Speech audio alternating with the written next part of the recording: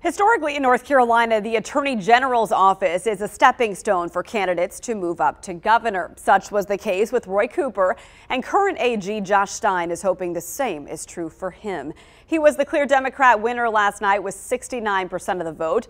In his victory speech, he also focused on the economy and the struggles North Carolinians face daily.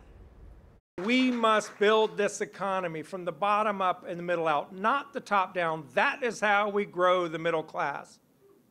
The rising cost of housing, gas, groceries, medicine, and other basic needs is making life too expensive for too many families.